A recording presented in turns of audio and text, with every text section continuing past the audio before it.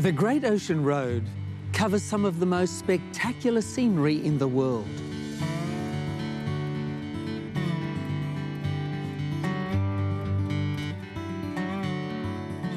It winds past the magical 12 Apostles, stunning stretches of coastline, iconic surfing beaches, lush rainforests, misty waterfalls, and seaside villages. Few other roads in the world can boast 240 kilometres of such awesome beauty as can the Great Ocean Road. The coastline is magnificent.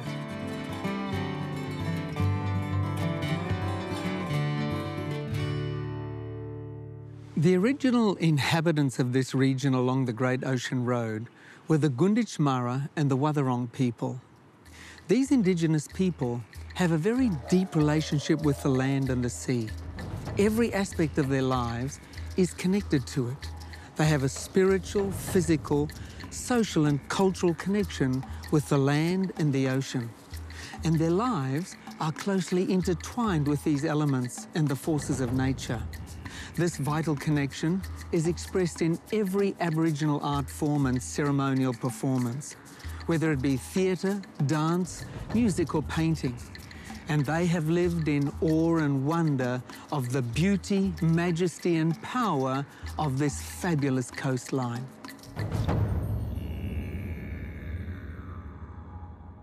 The Great Ocean Road region and its diverse ecosystems teem with wildlife. Some of it lives nowhere else in the world.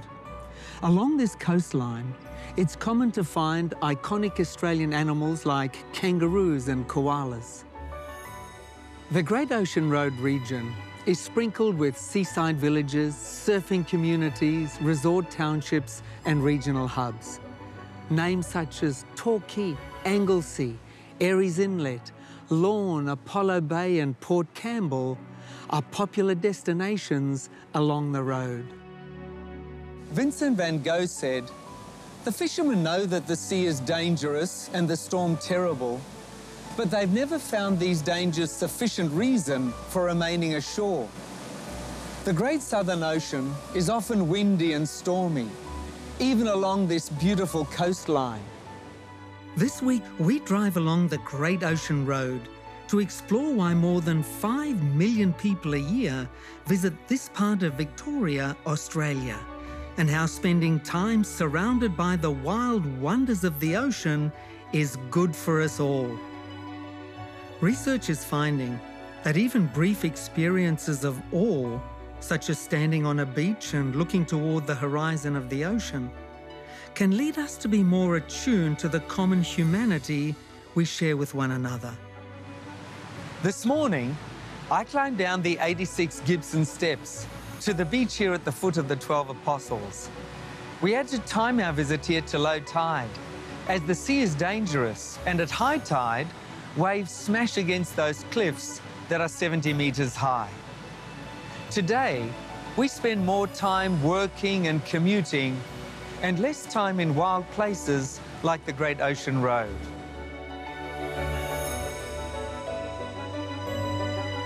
Join me on a journey along the Great Ocean Road to learn more about the 3,000 men who laboured with their hands to carve this iconic road from the mountains, and to understand how the enormity of their sacrifice and the greatness of the landscape combine to fill the soul with awe and wonder.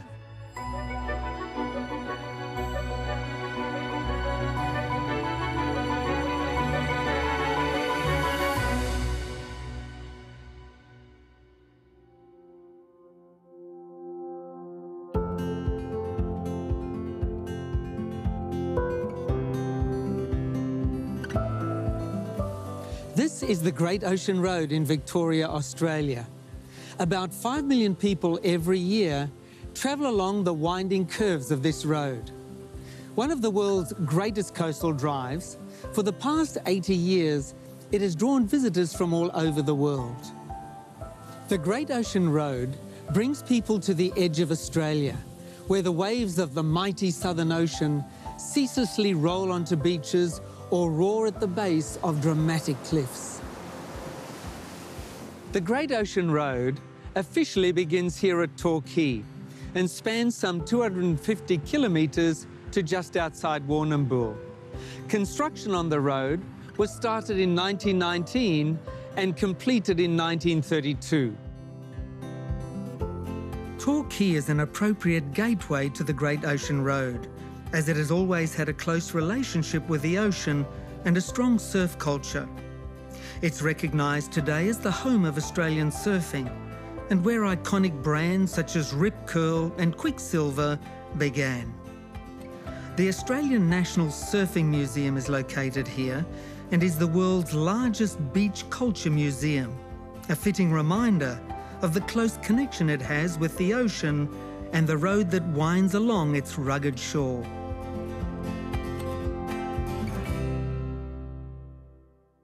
The Great Ocean Road is a masterpiece of human achievement. It was built basically by hand, with help from a few explosives to break rocks. More than 3,000 men worked to build the road using little more than a pick and shovel. Well, it was built by soldiers from the First World War, tough fellas they were. We call them diggers in Australia. And these men were big fellas mainly that were used to hard work, and they picked these particular type of people who could stand up to the vigours of outdoor life. They loved doing it because they weren't inside. Now, this was during the Depression mostly, and most people were out of work and they were struggling to find work. But when these fellas were given the job to work and build the Great Ocean Road, they thought it was Christmas.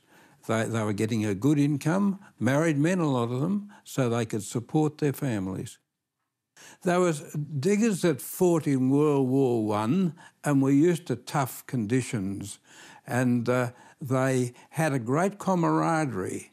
Now, as you can imagine, in the war, they all stuck together in thick and thin, and when they were discharged, they were on their own and they had to make up their own mates, and this was very difficult for them to change into civilian life. But when they worked on the Great Ocean Road with all their cobbers, they had that same camaraderie that they had during the war. This sculpture, named The Diggers, shows one of the workers handing the other a drink. It reflects the great Australian mateship that was not only a part of the building of the road, but was so often on display in the First World War.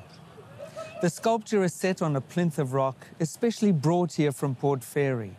The Diggers overlooks the Southern Ocean and the Great Ocean Road.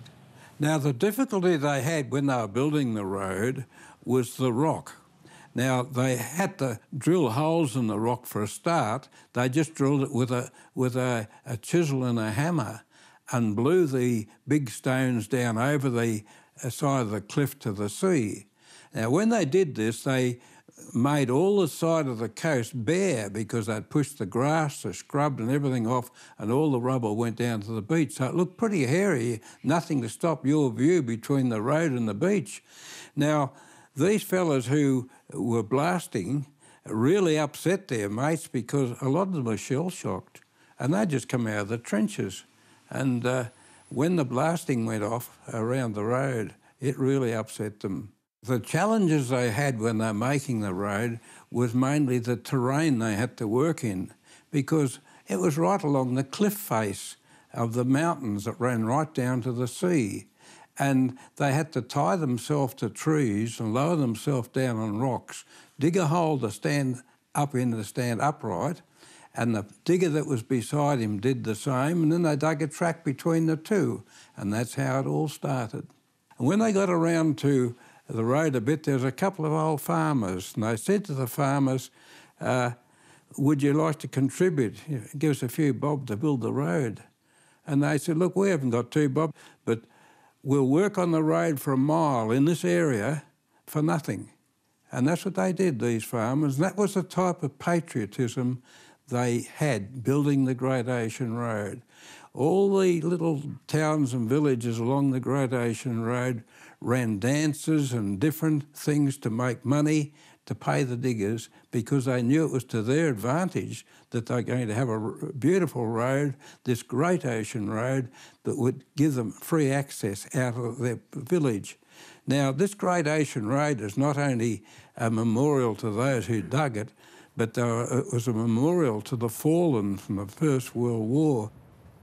The Great Ocean Road has been called Australia's largest war memorial.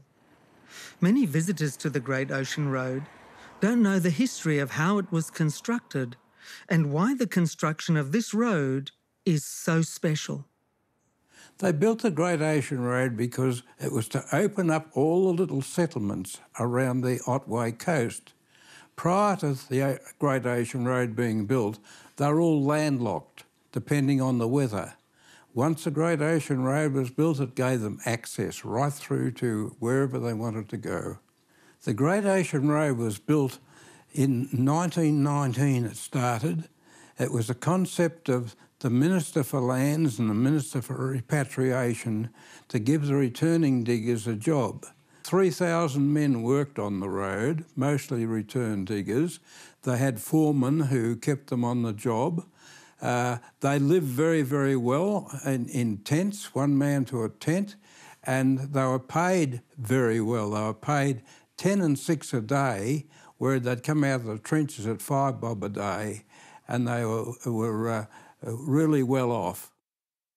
It took about 12 years all through, 12 or 13 years, to complete the road right through from Torquay right through to Allensford, which was near Warrnambool. Now, a lot of the road was in pure rock, and that's where the tough bit came. One particular place is called Mount Defiance, and that really defied them because it was pure rock. And the rest of the road, a lot of it was aggregate, which was pick and shovel work.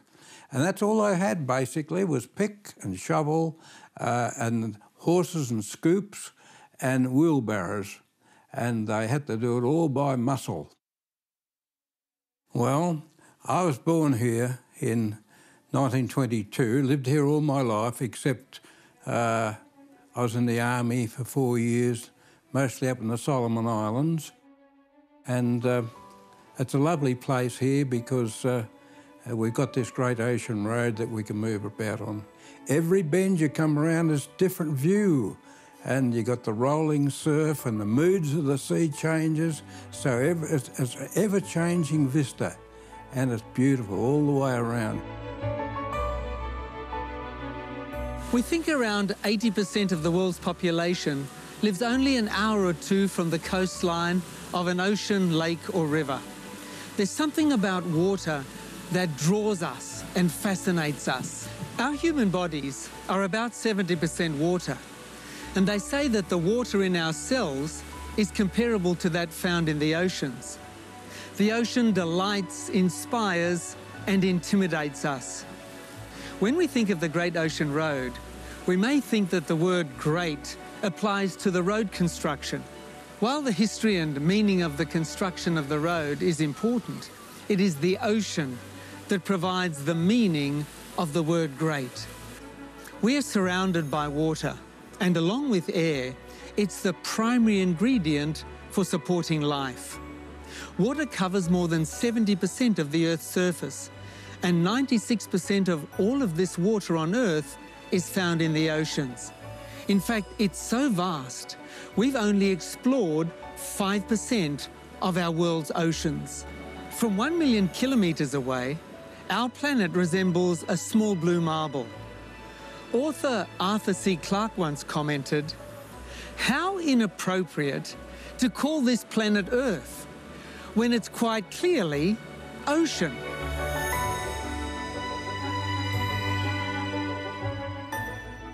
Surfers are a constant presence along the Great Ocean Road, with world champion surfing events held at Bells Beach every Easter.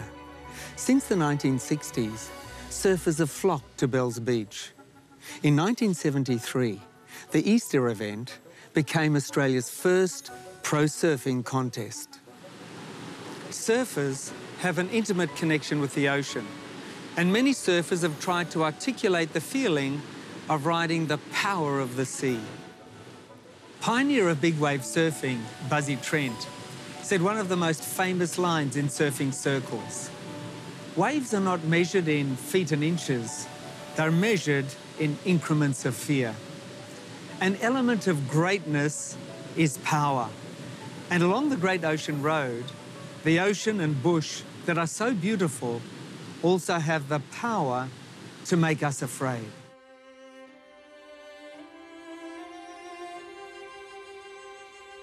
The dramatic seascapes and spectacular scenery hide a dark secret. Because not only is this stretch of coastline among the most beautiful in the world, it is also by far the most rugged, hostile and treacherous coastline in the world. Cape Otway Light Station is the oldest lighthouse on the Australian mainland. It has operated continuously since 1848. Before Bass Strait was discovered by Matthew Flinders around 1799, ships had to sail around Tasmania, taking an extra week to 10 days. But sailing the waters between King and Flinders Islands and the mainland is still treacherous. During the early years of European settlement, over 500 sailing ships were wrecked along this coast. In fact, over 80 ships were lost between Cape Otway and Port Fairy alone. So this section of the coast can well be called the shipwreck coast.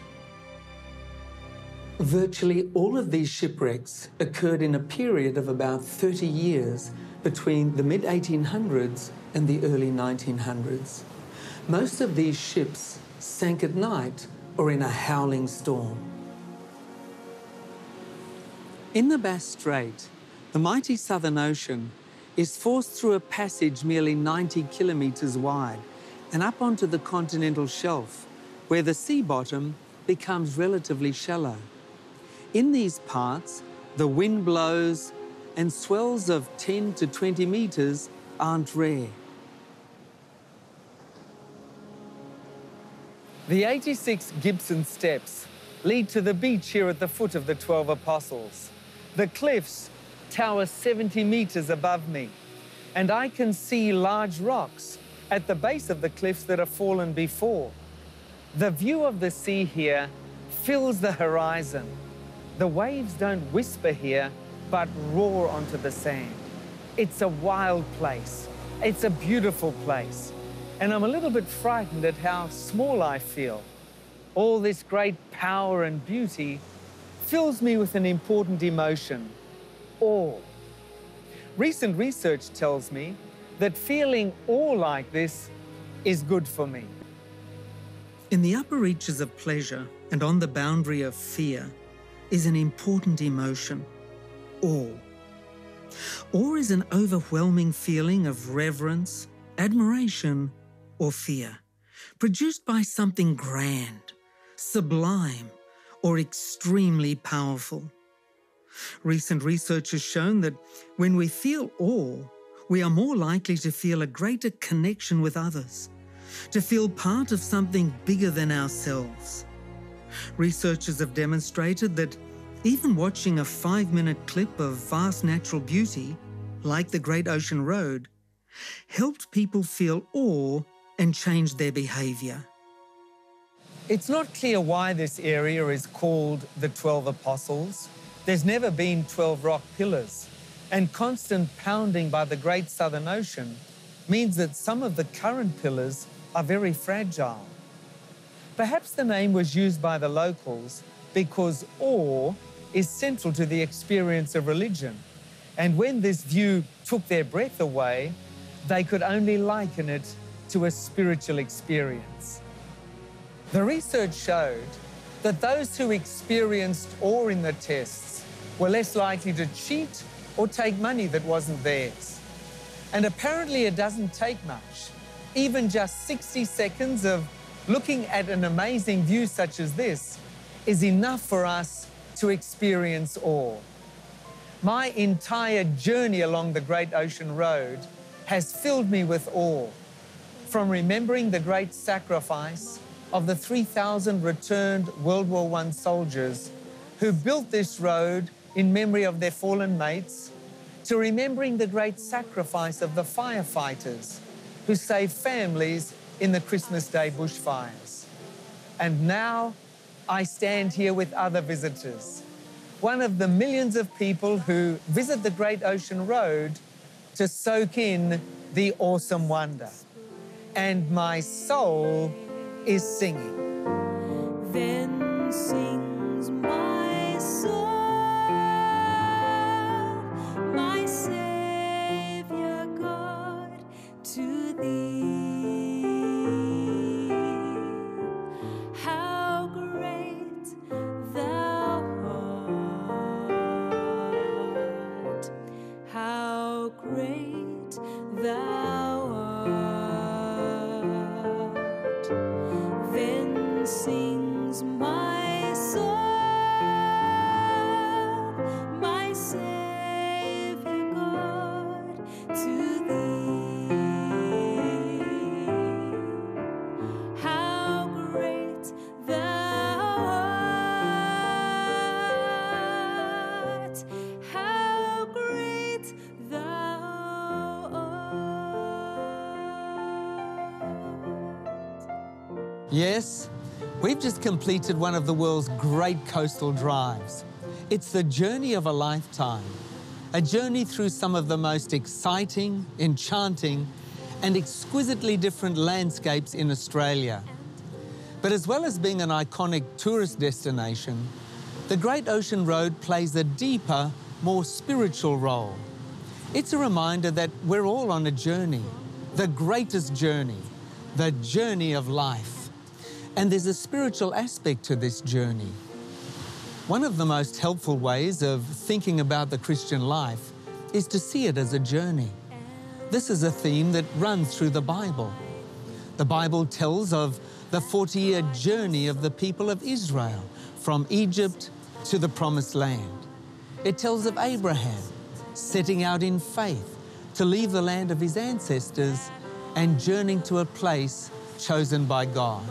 He didn't know where he was going, but he did know who he would be traveling with, and that was enough for him. One of the earliest terms used to refer to Christians was those who belonged to the way. They were seen as traveling on their way to the eternal city. Thinking of the Christian life as a journey through the world offers a helpful and vivid way to visualizing the life of faith. It reminds us that we are going somewhere, not just anywhere. We're on our way to our eternal home.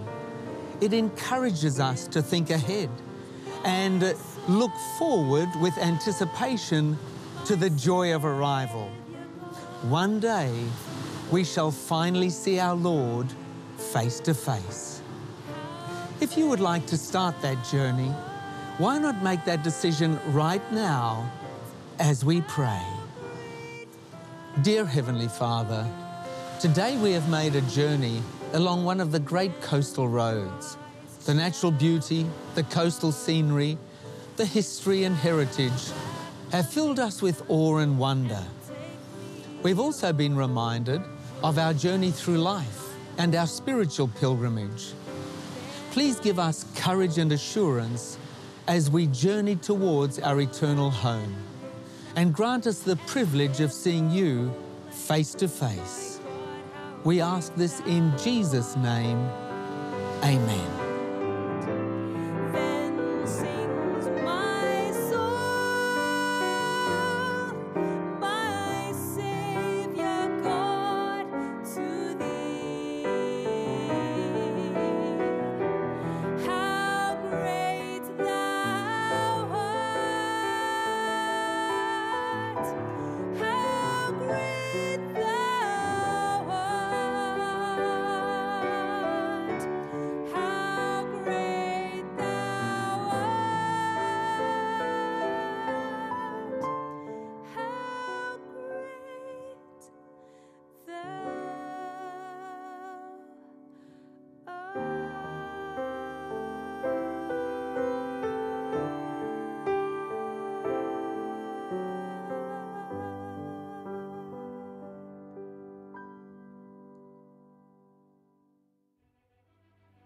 Our journey along the Great Ocean Road fills us with awe and wonder, but it also plays a deeper, more spiritual role. It reminds us that we are all on a journey, the greatest journey, the journey of life. And there's a spiritual aspect to this journey. One of the most helpful ways of thinking about the Christian life is to see it as a journey. This is a theme that runs through the Bible.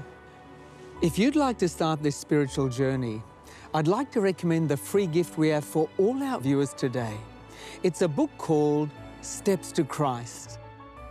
It covers topics such as God's love for man, repentance, faith and acceptance, and what to do with doubt.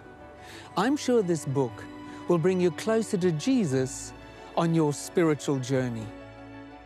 Remember to ask for your free copy of Steps to Christ by name. There's no cost or obligation. Steps to Christ is absolutely free. Here's the information you need. Phone us now on 048 1315 101 or text us on 0491 222 999 or visit our website theincrediblejourney.tv to request today's free offer. So don't delay. Phone us now on 048 1315 101 or text us on 0491 222 999 or visit our website theincrediblejourney.tv to request today's free offer. So don't delay. Contact us right now.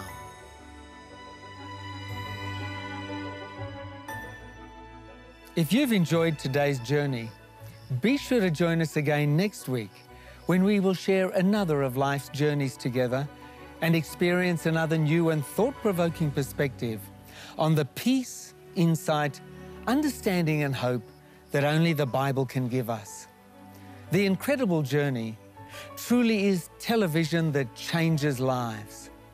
Until next week, remember the ultimate destination of life's journey. Now I saw a new heaven and a new earth, and God will wipe away every tear from their eyes. There shall be no more death, nor sorrow, nor crying. There shall be no more pain, for the former things have passed away.